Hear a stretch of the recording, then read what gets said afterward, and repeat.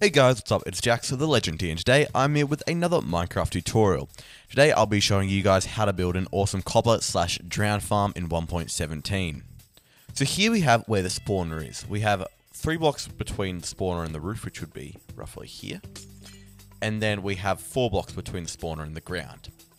On the ground we have where all of the zombies will be spawned on and then pushed over. Once they're pushed over, they'll drop down, then go up into the bubble column. Now that it's night, you can see the zombies are spawning. On your regular world, this will work at both day and night, but because it's open to the roof, it has to be night for me. But in your world, it'll work all around the clock. But you can see once a zombie goes over to here, this fence allows it to be pushed up into this bubble column. Then it'll be pushed up. It'll go across like so, and then drop down. Now, if we go into spectator mode, just to fly out, you can see the zombie is slowly going down this water column. It appears useless until you're at the very end, where you'll see the zombie to actually start shaking. This means it has started its drowned conversion process, so it can be dropped out of the water. We have a few extra blocks just in case.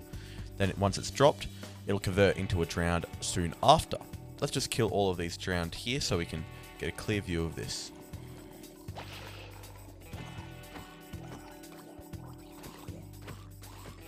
Of course, you can add a collection system, and I'll be showing you guys how to do that. But in this world, I've got the bare bones of it. Let's wait for another zombie to spawn so we can see the full process. Oh wait, we've got one here. So it has started shaking. Once it drops out, it'll eventually turn into a drowned. Now, the reason why this works at night and some drowned farms don't is because this drowned that's going to be down here, like we just saw, can't actually swim back up the water. A lot of drowned farms have the issue of the drowned swimming back up the water at night, because drowned swim up at night, and then that means that the farm gets clogged up. But this doesn't have that issue because the drowns get changed at the bottom when they're not near water at all.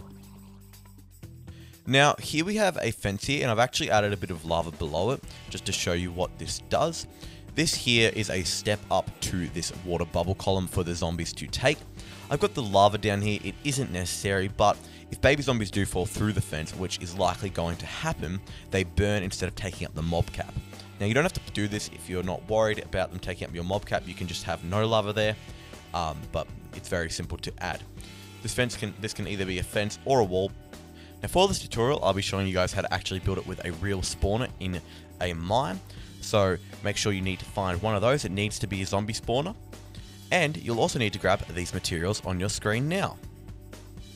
Okay, once you've got those, let's get building. So once you have cleared out your spawner like this, just by breaking the chest and placing a few torches, I suggest actually placing them on the ground to start with, and then we're going to be moving them to the walls. We want to dig out 4, or 2 on each side, so we have a total of 4.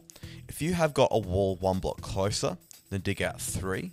But the main thing is you want 4 blocks between the spawner and the wall. For me, it's 2 out on each side, but it could be different for you. And here, I'm actually just going to build a wall. Whatever block I want. Go in there. And we want to dig that out all the way up to the top of this spawner.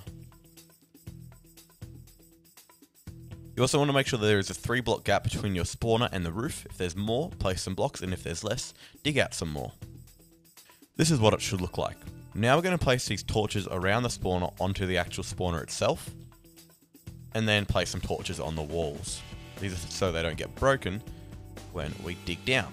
So we need to dig down, so there's a 4 block gap between the spawner and the actual floor. So we want to dig 1, 2, 3, 4 blocks down. You want to dig this right out. Now we've done this, we should have a big open area like this. Just to check what you're doing, I suggest grabbing out some blocks. I'm going to use concrete, 2 colors of concrete, so it's easier for you guys to see, but you can use any block you like. Make sure there is a 4 block gap for each of the walls, etc. Oh, here you can see I've got a 3 block gap. That means I just have to shave this down 1 more. An issue like this won't actually break your farm, it will just make it less efficient. If you don't have the space to do this, don't stress. Just make sure you light up outside of that wall. Otherwise you can have some spawning issues. So now I've got the spawning area. I just got to fill in this wall. Do that on all sides and double check that you've got it right. Once you've done that, it's time to add the water. Now, when we add the water, we are going to need to go right across with it like this. Now this is going to be on the opposite wall to the side where we want our killing chamber to be on. I want my killing chamber to be over in that corner, over there. So I'm going to place it on this side. Oh, I haven't got this lit up very well over here. That's why a zombie just spawned. Kill this guy just quickly. Then when you've placed it, you should notice that it leaves a 1 block gap like this. If once you've got this, on this 1 block gap, dig 2 blocks down, straight across. On the last 2 blocks, dig another 1 block. Place a water bucket at the end, and it should flow down right over here to the very end. Now it's time to put in the column that'll raise up these zombies to let them fall down through the water. Dig 2 blocks in like this, too high, then place a wall here. Now this wall here is going to give the zombies a step up into the bubble column, so we'll place soul sand there. Now you will notice a few baby zombies fall through these cracks here. These will despawn after a little while, but if you're worried about it clogging up your mob cap, you can put lava underneath it. You can also use a fence here, but if you do want to have lava below the fence, make sure to use a nether fence, otherwise the fence will burn and will break your farm. Now that you've done that, dig up another block like this, and then place 2 signs like so. Then on top of these signs come up 20 blocks with iron bars like this. 1, 2, 3, 4, 5, 6, 7, 8, 9, 10, and so on. 11, 12, 13, 14, 15, 16, 17, 18, 19, 20. You can fill in this hole. This doesn't have to be open here at all. That. Do the same on the inside, but just break these blocks instead of placing iron bars. Just break them all the way up to the top of the iron bars. This is what you should have.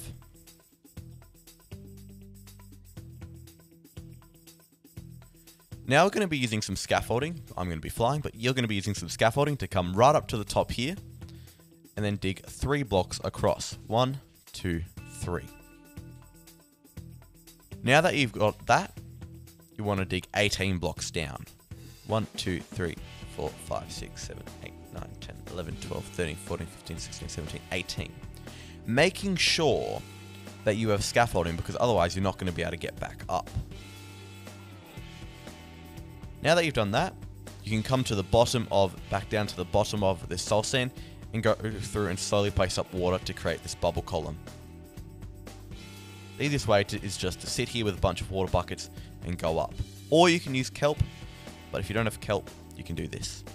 This is my favorite way of doing it because it's a bit fun as well and gives you a ride to the top. You actually also want to place one up here, leaving a gap there. So skip this block and place water there, and it'll flow across like this. Then you want to extend this flow out just by placing a block there and then breaking it. Now that we've done this, we can't actually get out through here. So we're going to dig 1 block across like this, then dig another block like that. Then block up behind us and then dig another 18 down. I wasn't counting. That's very terrible. Make sure you count. 1, 2, 3, 4, 5, 6, 7, 8, 9, 10, 11, 12, 13, 14, 15, 16, 17, 18. So when you dig across, you should meet up with this here. But we want to be below that because this is going to be leading into our killing chamber. So we need to dig another 3 blocks down. 1, 2, 3. Then when we dig across, we will actually be under it. Now you want to break this block here and replace it with a sign. Now under this sign, dig out 1 more block like this, and then dig that 2 blocks back like so, and then just dig out a small area like this.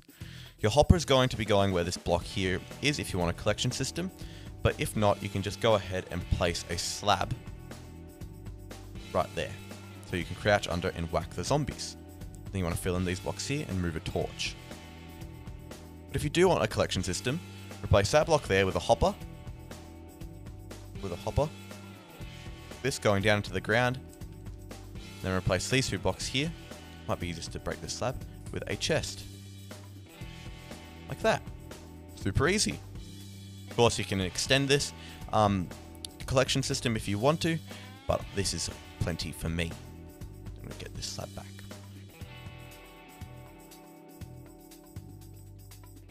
Now we want to make sure we've cleared out an area like this for a ladder or a room. I've cleared out this 2 block area so I can get back to my zombie spawner. Now, if we go up here, you can see we can connect back to our hole like this, where this hole was. Now down here in this tunnel, we actually want to make sure all of these water blocks are source blocks. So like I mentioned before, you can just do this by going up, or you can place some kelp at the bottom to convert it all.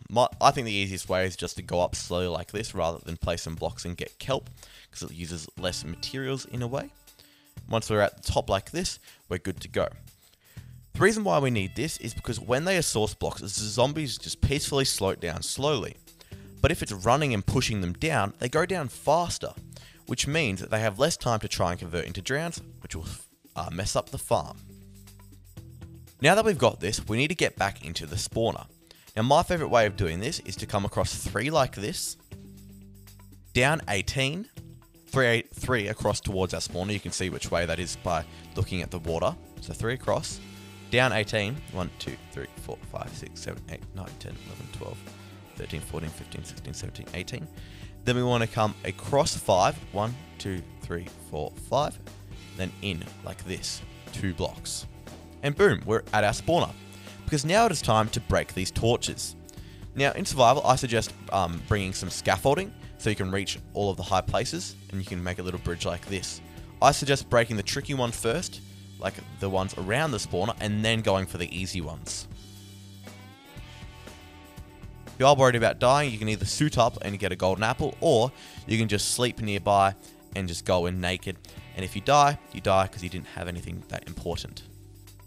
And now we have a working farm where we can get drowned. Now this has just started, so we're not going to have loads of drowned just yet. But while we're waiting, I just thought I'd mention that a great way to spruce up this farm is to replace these blocks here with glass, so you can see the drowned slowly coming down.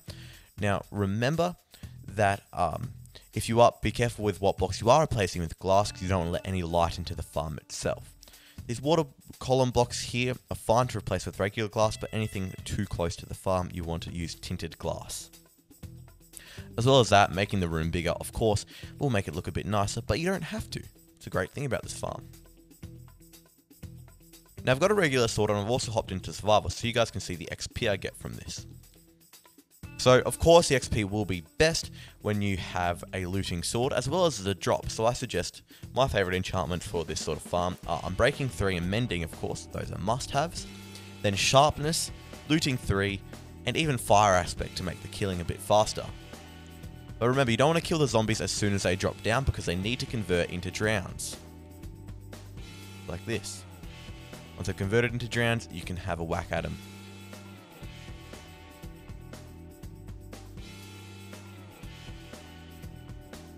Now if you do stand too close to this farm, like right up like this, there is a small chance that they can hit you, but if you stand a bit further back, not even a full block, they have no chance.